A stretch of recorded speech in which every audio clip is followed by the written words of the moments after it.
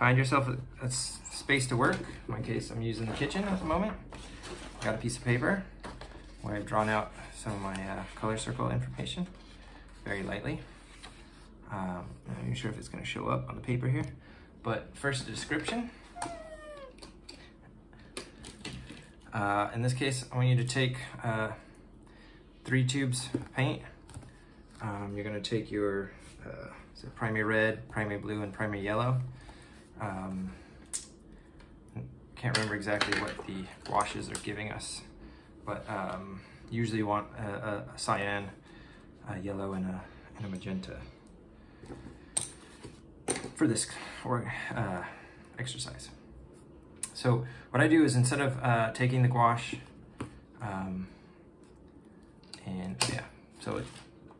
let's go materials.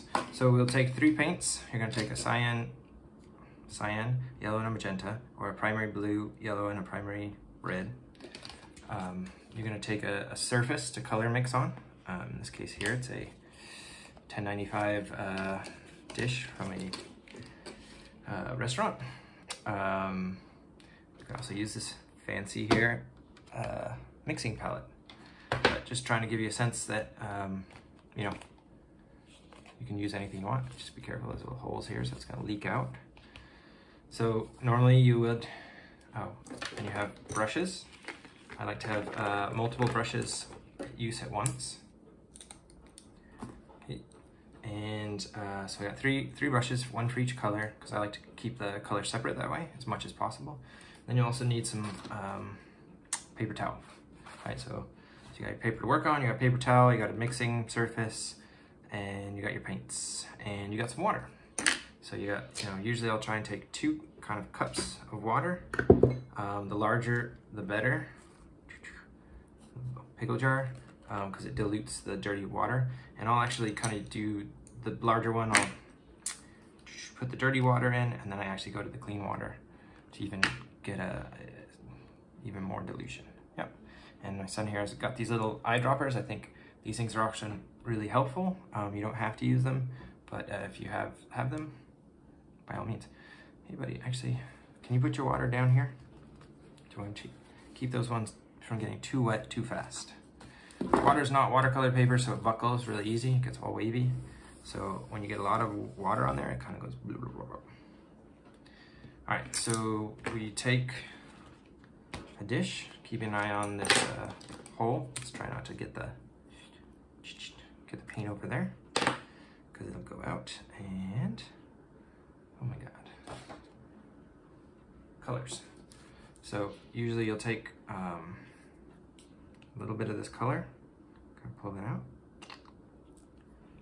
Right. Doing just a little bit. Yeah, you're gonna do it. So sorry. Before you start putting the paint in here, because then it tends to kind of get up inside these bristles. This is an old beat up brush too though, is you want to actually get the bristles wet so that there's clean water up there, so that when the water sucks up with the capillary action, that there's clean water up here and not paint. This is more important for if you're working with acrylic than gouache, but there are gouaches that are acrylic, like they dry and then they don't dissolve in water again. And that's important to keep your good brushes sort of clean. So it's really hard to get the paint out of this sort of upper part once it gets in there. Ooh, we got some beautiful colors here. So we take a little, now we got that, and then you kind of add water to it, right? So you can either take water with a clean brush, kind of drip it on there, or as he's doing there with this little dropper, it's kind of helpful. But it's helpful to be able to sort of modulate a little bit. And then you're mixing it basically up. Okay, don't add too much water. Yeah, just over on the side. Till it's sort of like a cream, right? And, like all things, sometimes people want it a little more wet, sometimes they want it a little more dry, depending on what you're doing. If you're doing it over on top of something, usually more dry, because otherwise it activates the stuff underneath. If you're trying to do a wash or have some transparency at all, you'll want it thinner. So we can like put that on there, and you can kind of see, yeah, I think you can see this, right? A line, and then see how opaque it is. Oop, and it doesn't want to sit on the line. but it kind of covers it up. So that's a pretty good kind of thickness, and you can sort of experiment. Like I said, you know, don't put too much paint out at first as you're getting used to mixing it, because it's kind of building your sort of understanding of the proportions, of the ratios of water and paint, right? So I'll do is, once I kind of get used to the color that I like, I will pre-mix some bottles up of it at that sort of mixed up stage, so that it's easier to sort of dispense right as I want to use it. Okay, then I'm going to actually use this fancy palette. Can I put this one right here? Can you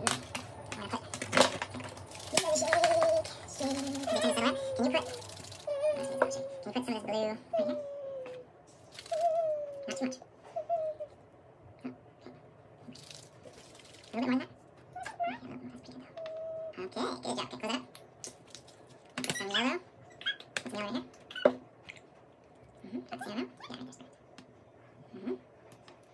Good, good, good. Okay, some mustard. And some of this magenta up over here. Oh, okay, that's good. Okay. You can always add more, that's the nice thing. This way it sort of keeps you from wasting paint. If you don't put too much out and then have to just wash it down the drain. Okay, so hold on. First is we got our 2 color circles, and since we're working on them, just sort of working on them together. Okay, you got some blue. Okay, so that cyan is gonna go right here in this circle. Can you fill in that circle? Right here.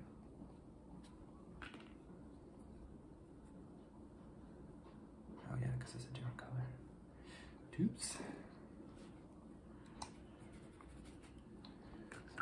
This out.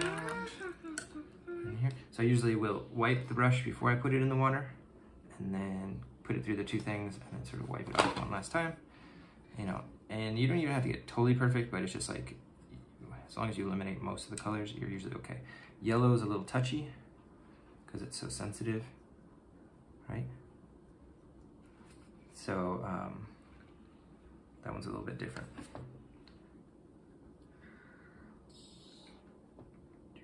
As you can see here, this color is actually mixed up a little too watery for what I like, but it'll work in this.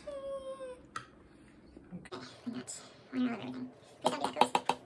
you gotta shake it off before you put it on top of the paper, okay? Because otherwise it just takes all this water with it. Do you want to go do this in the sink? Want to do this in the sink? No, hold on. Let's get you a clean brush for that one. Yep, that's a new brush. Okay. Actually, let me just clean this one for you.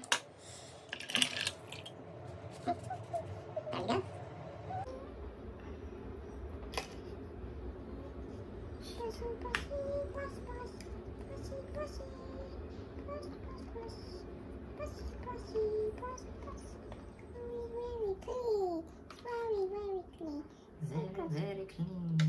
Yeah, that's right. See how clear that was? Yeah. There's not color dripping everywhere. Okay, so my mixing colors are already, my waters are pretty dirty already. Because of, you know, the colors have gone in there. So most of this clean water one was the car. So I'm gonna replace that water. That's just dirty water. Yeah, it's dirty water. So we're back. I gave him some new color to work with, and you just made the blue all green. Cleaned our water. So what I'm gonna do is I'm gonna focus on just one leg of these 2 color triangles, kind of try and give you a sense of the difference, right? So one of these is the pigment mix, which is the simplest one. So we can just go with that one. So what we're gonna do here is we're gonna take, try not to dip it everywhere, right? Come on, you're dripping.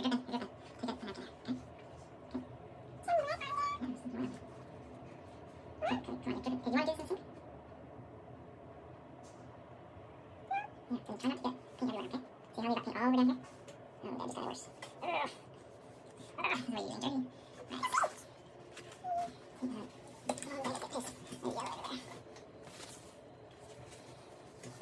Yeah, see? If you're not paying attention to where the paint goes, then it kind of gets everywhere, okay?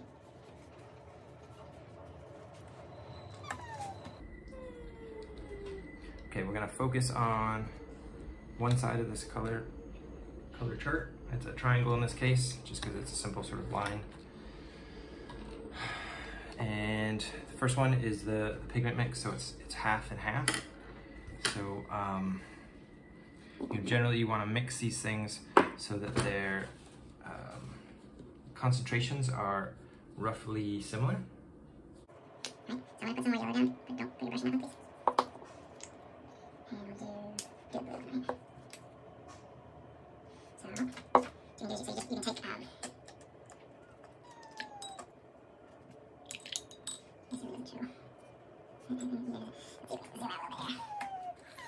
Okay.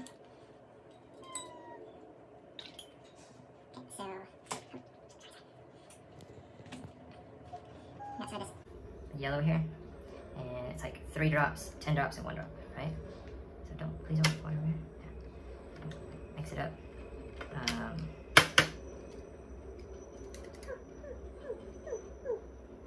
Cool. Thank you. 1 drop, 1, 2, 3, and there's still blue in there. Okay. Didn't wash it good enough.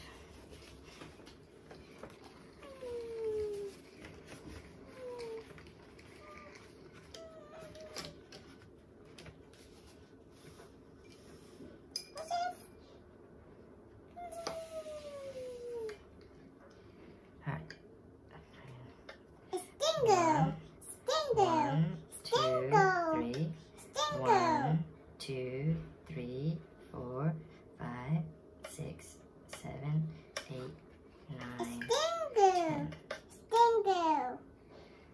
Stingo? Driving around all crazy? Okay, so now we're gonna clean that one out as close as we can, and taking the blue. So what I'm doing is I'm sort of pushing it against the palette against the other side, right? So we're trying to get equivalent amounts. So it's like kind of fill it up, drag it across. That's 1. So this one's 10. So over here it's 1. This one's 3. 1, 2, 3, and this one's 1, 2, 3, 4, 5, 6, 7, 8, 9, 10. All right, so we got 10 blue, 1 yellow, 3 blue, 3 yellow, 1 blue, 10 yellow. I'm gonna wash out this brush again, and so depending on the pigment strength, we may not even see much, right?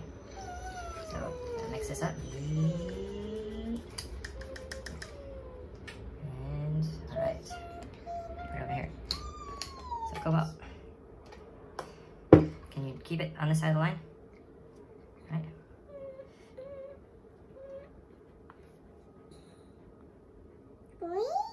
Green, right?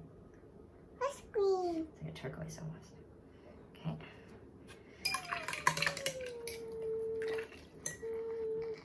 Okay, then the middle green. Let's see how that one is. 3 and 3. Oh, you can't even see. Okay. There it is. So I'm just mixing. And I'm going back over here.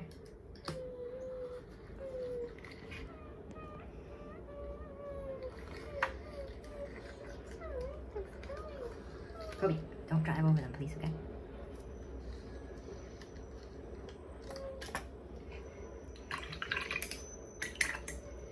Okay, and the last one, which was 10 yellow, 1 blue.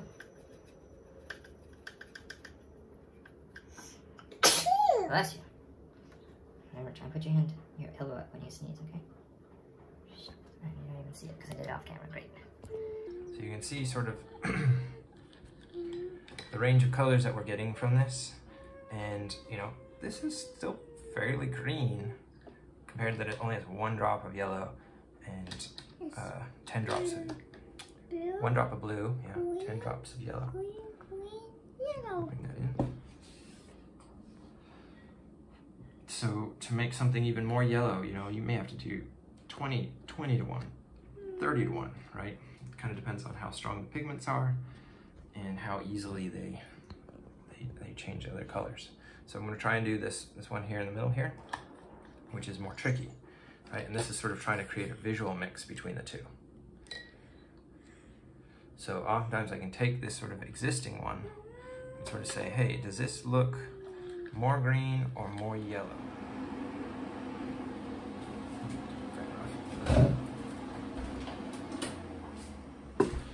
All right, kids in bed. A little lost.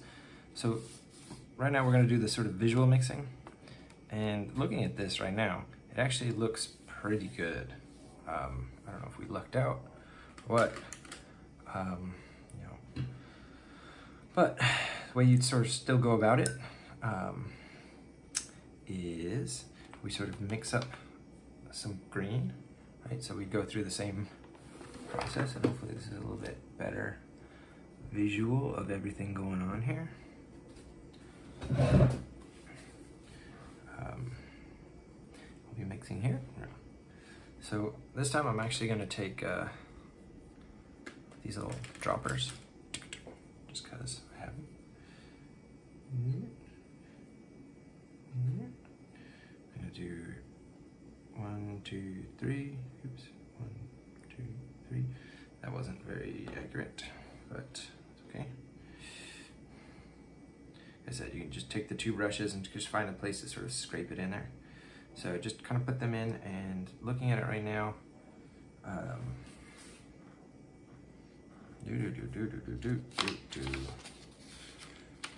right, we're gonna take another piece of paper. Right.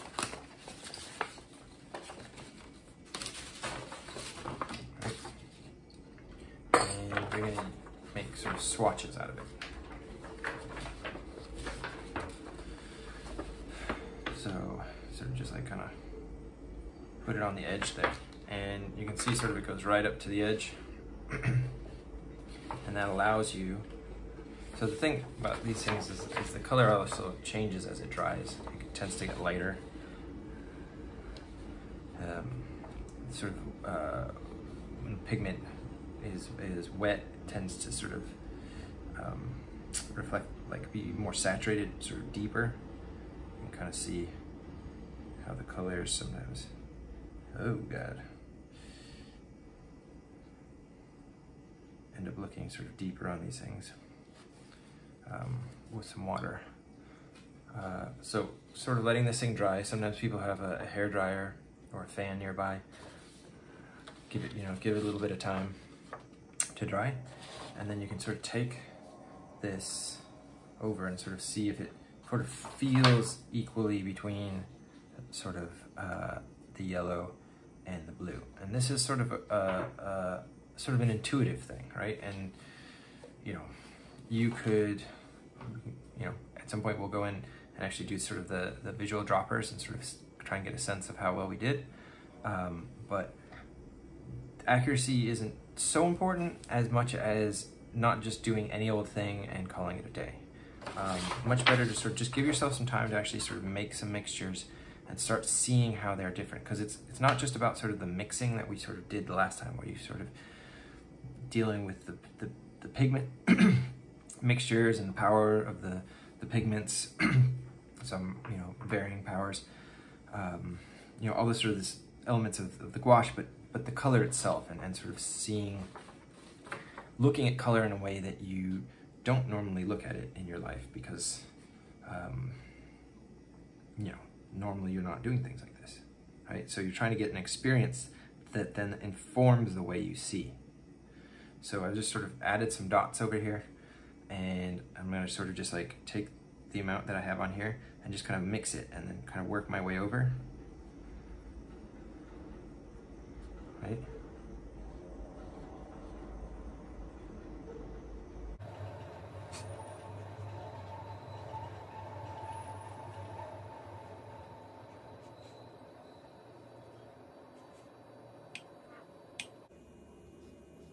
So this one I didn't mix kind of enough, and it's, as you can see here, it's a little streaky. That's not great. So this one too, sometimes it settles out. So right now the problem is that I've only mixed it on the front of the brush and the back of the brush. So you get that sort of, you got a fade almost. So it's actually kind of a neat effect that like flower painters sometimes use. But I mean, for this it would have been better if I had kept it maybe so either I mixed it better, or just sort of using sort of the tip of the brush so that it's only getting the paint from the top, that tip, right? But this kind of gives us a quick sort of look of how that yellow looks, you know, as the mixture sort of increases in yellowness, right? And I'm just going to do the same little thing. What did I do? 1, 2, 3, 4, 5, 6. So I do 6 little drops. I'm going to do it on my beautiful little canvas thing here. 1, 2, 3, 4, 5, 6, and you know, some of these are actually bigger than others. Take the brush and run it through one water, second water, kind of dry it off. Part of drying it off too is one way to sort of add, sort of like, what is it called? Make the paint you have more watery, and in addition make it sort of more transparent, because it's like spreading over less pigment over the same area. Because it's I can't think of the word at the moment. Dispersed. It comes to me anyway. So if you take the brush and it's still full of water and you add it to here, dilute. There we go. You're gonna dilute it. So I'm gonna take the green after I sort of taken off the excess water, and just sort of start on this end. So green, and I'm just gonna go the other direction because this was a 50% one.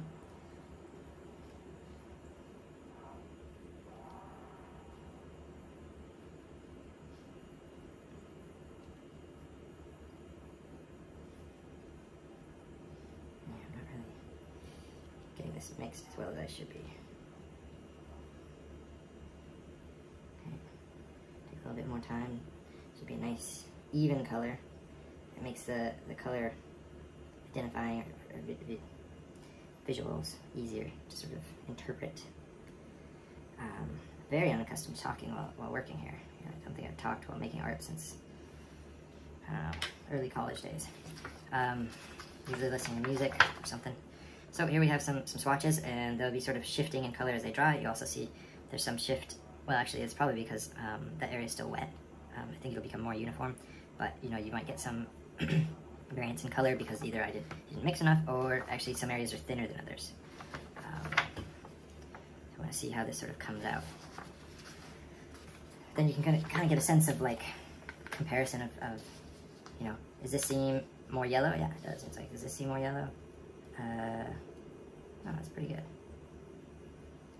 right? And so in some ways, I think this is the 50-50 mix I mixed this time, and this one looks to me too blue, right? This was closer to this than this, so somehow we just lucked out, kind of got this nice 50-50 one right there. You know, that one's greener. So if I was looking at all these colors here, the sort of the one that felt like the most in the middle, yeah, it does feel pretty much like this one. I'll try and take a better picture and upload that, and then you start thinking about, all right, so what do we do here? Waiting for these things to dry a little bit to make sure. Wash that brush out. So then what we would take is, it was the first one over, so it's this color. I think I've got a little bit left over. It might be helpful to have more on there. And I can sort of, right, fill that in as sort of the 50%. Feels like pretty equal, like it doesn't feel more blue or more yellow than the other one, right? And this experience is going to be slightly different on each color. Yellow just is such a strange one, so it's one of the reasons I kind of picked it, just so if you felt it wasn't sort of feeling the same as these colors, that's normal. And the idea is sort of have this experience, right? Not so much that it's perfect, right? But just that you've seen these things, and you're sort of registering in your head what sort of that predicted color is, right, and that sense of color, and then sort of like matching it up with what you're able to sort of create with pigments, right? And then sort of we're thinking about sort of trying to create a color that's sort of like halfway in between these two colors, that feels literally like a perfect mix between the two. And I'm comparing it to the yellow colors, which doesn't make any sense, so I'll move up to here just because I have the paper here. So it's like equally, like the jump between here and here feels equal to the jump here and there. No, because this is closer. So this needs to be farther away. So maybe, and this is where the dark green kind of messes us up, but that's kind of a big jump. But that still feels maybe a little bit big. So I'm gonna sort of take this lightest color here, and I'm just gonna give myself some more yellow and kind of just push it a little bit further, right? Like I said, with the yellows, it really doesn't take much to sort of influence that color, right? So I'm just gonna keep going with this paper. Boom. That's pretty yellow, right? It's very close to that yellow. That's kind of a big jump, so maybe just a tiny bit more. Dun, dun, dun, dun, dun, dun, dun, dun, dun. God, I'm so curious how I'm gonna edit this thing. All right. Here we go. Maybe. Kind of a big jump.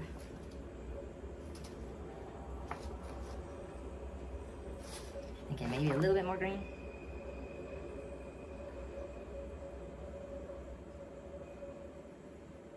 You know, it may end up being like this side here, but you know, if you go too far and then you come back to the same place, it's not that you wasted time, you're actually, that experience is really sort of helpful. If I was doing this on an everyday level, then that sort of experience, that knowledge would be so much more immediate, right? But I haven't actually mixed paint in some time. I kind of feel like this is pretty good. So, I should have given it a little bit more time to dry, and actually now that I'm looking at it, maybe this color was better, but we'll see when it dries. So I'm kind of curious if those, it does look more yellow than the one that's here. Pretty subtly though, especially under this light. This kitchen light is pretty horrible. It was better in the day, so I may shoot this again under better light, or bring in another light into here. So I'll just do sort of the same thing over here, looking at these colors, sort of just kind of get a sense of something that kind of feels in between. You know, feels like that's a big jump to the blue. You know, that feels more on the blue side. It feels kind of too green. I don't know why I just went to that one.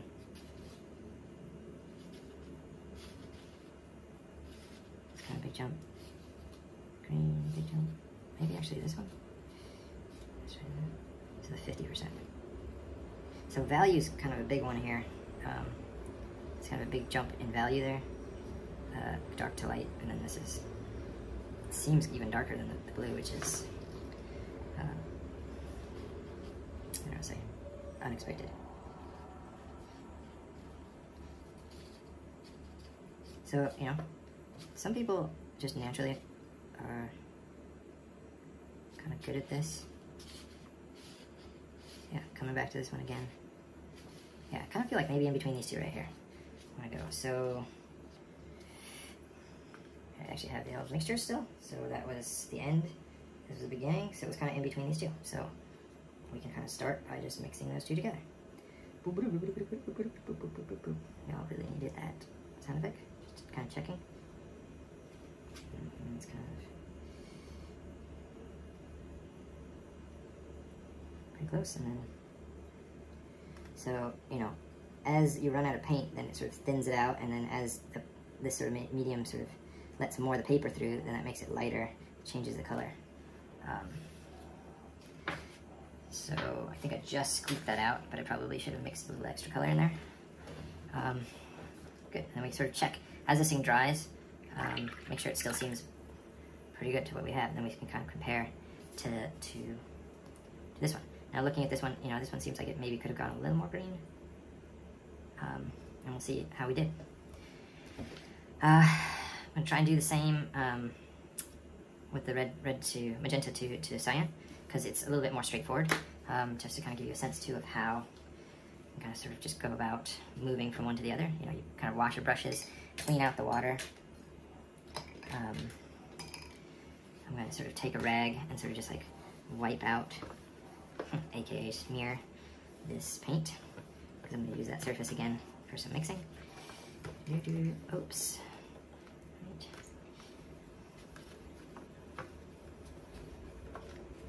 Clean that up. And wipe this beautiful mixing tray. You know, the nice thing about a tray like this is you could get a bunch of them stacked. I mean, they're made to stack and take up as little space as possible. So you put a little piece of tape on the back side of that, and you won't have that problem. Stack a bunch of these, and you got a bunch of mixing trays, bunch of mixing surfaces. It's actually, pretty nice. Seeing the color, if it was a black tray, I had the other side of this, doesn't really work so well because the colors, you're looking at the colors on a black surface, much different than a color on a white surface. So by placing this on top of the white surface, you're basically getting the same color. It's closer than the white of this fancy, what's it called? Closing palette, whatever. Multi-well palette. And for whatever reason, you think that the plastic they use on this stuff, it would be sort of stain resistant. Maybe it is stain resistant, but, I've washed some of these things, like, just soaked them in, like, bleach and everything, trying to make them bright white again. Does not get back to there, but something like this usually cleans up pretty good. Dinner plates kind of clean up pretty good. Ceramics, so ceramic side of the, that's when you go nice. You got ceramic. You got a studio, and you don't have to move stuff around and worry about breaking it. One guy even suggests doing these big glass palettes. Glass works really well for oil paint. I haven't really tried it for watercolor or gouache. Okay, and I forgot to change the water.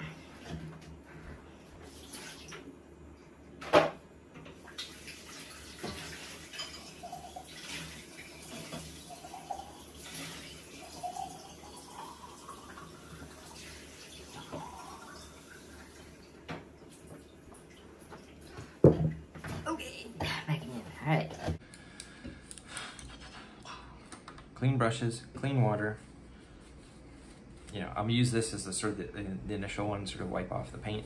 I kind of try and put it next to the water to remind me, because you forget to do it, and then try and have one that's a little bit cleaner. Sort of dab up anything that you need to. Okay, so magenta blue. So we're going to start with just somewhat equal amounts of the cyan and the magenta. So what are we doing here? I'm gonna just do it on this guy. And starting in this corner, I'm gonna do 1, 2, 3, 1, 2, 3, because I'm gonna sort of go in the directions. I think I should be low already. 1, oops, that was 2 drops.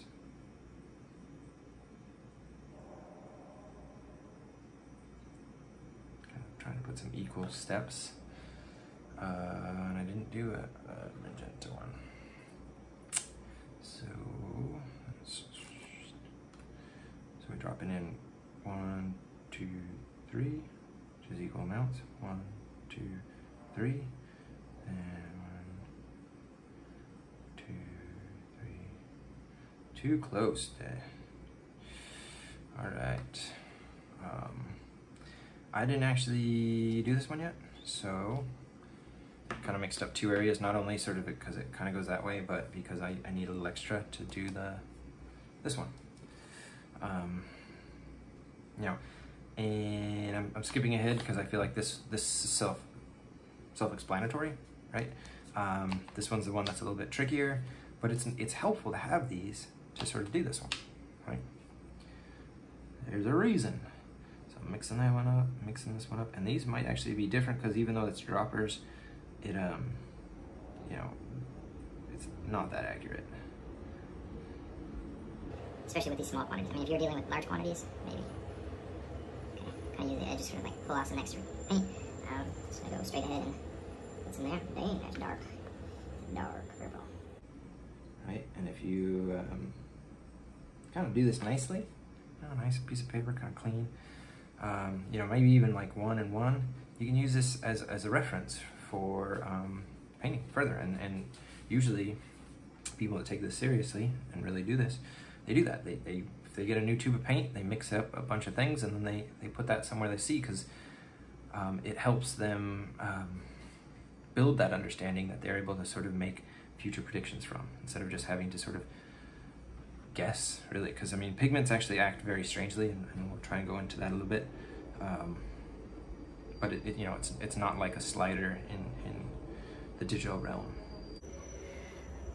Alright, so nice thing about a piece of paper is yeah, I'm not gonna quite do the middle one yet because we don't know it's the middle. But I'm gonna take this little section here, and we got the 2 other corners. You know, you can sort of tear the paper or cut it. Again, if you want to put them on sort of the paper here and then just like cut them in half, the swatches, that works too. So anyway, I got this kind of middle assumption. We'll see. Add some more blue to it. Hopefully that makes that good. And it's so dark in here, and these pigments are so dark that I'm not sure if I'm going to even be able to see this difference very well. You know, having good lighting really makes a difference.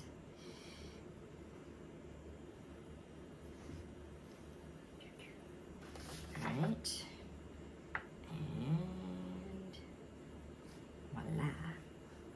Okay, so now we wipe that off, and go 1, go 2, and sort of dab off that. Go down the other side. So the nice thing about this is it's letting these guys dry while you're sort of doing the next steps, so that sort of by the time you're done with this, this is, you know, more or less where you want it to be. I'm gonna use that time well. Try and mix this in better. No streaky streaks. No streaky streaks. Alright, okay. Then mix that one in.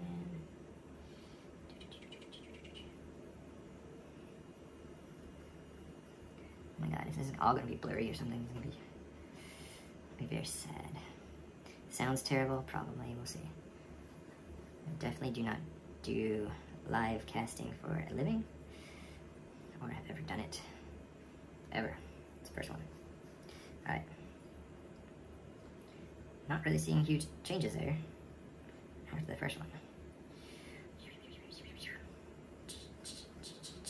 Oh, one to the other. Alright, so what I'm going to do is, I guess I wipe this off. Put it over. Alright, so we gotta give this one a little bit of a second because it's so dark. You really want to give it a second to sort of reach that lightness. I mean, really, maybe I should just like leave this, start mixing the next one over here. I mean, it's probably a good idea. I hope that'd be a smart way to do it. And just fold this paper, right? Use the backside. Or I can just use the backside, right? But then I'm gonna wipe this all over my shorts because that's the kind of mistake I would make. And if I put this over here, then it's gonna, yeah, just gonna give it a second because I can cut that out. And I'm gonna pause and come back.